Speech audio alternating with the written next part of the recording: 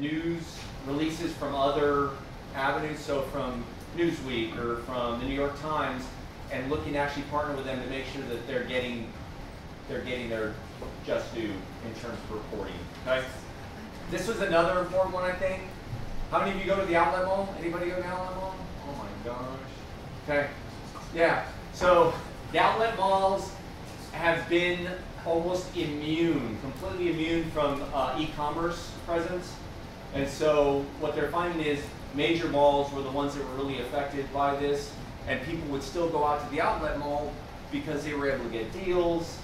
Well, now it's just not the case. Now they can get the same deals, if not better deals online. And so there's this great article, I'm not going to read it, it just talks about how outlet malls now are finding their own space in e-commerce. So they're actually utilizing e-commerce now to advertise. It's the site that you may want to know about because you can get pretty good deals on it. Is called, where is it? It is called, oh, it's a Flash, right? So it's flash sale websites. If you go into flash sale websites, you can actually see there's outlet malls now listed on there. So Dick's Sporting Goods they use Flash. Anybody ever get the flash sale? That's all through Dick's Sporting Goods has theirs, and that's through this organization, Flash Sale. And so it's called shopperpremiumoutlets.com.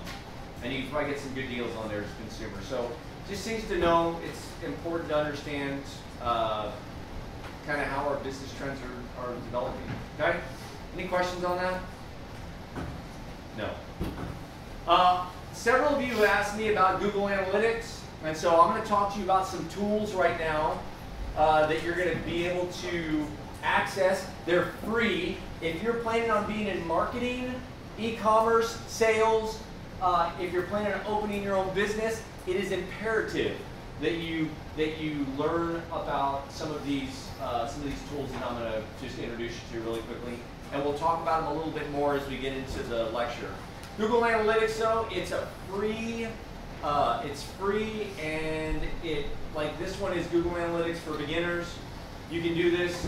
You watch a video. Or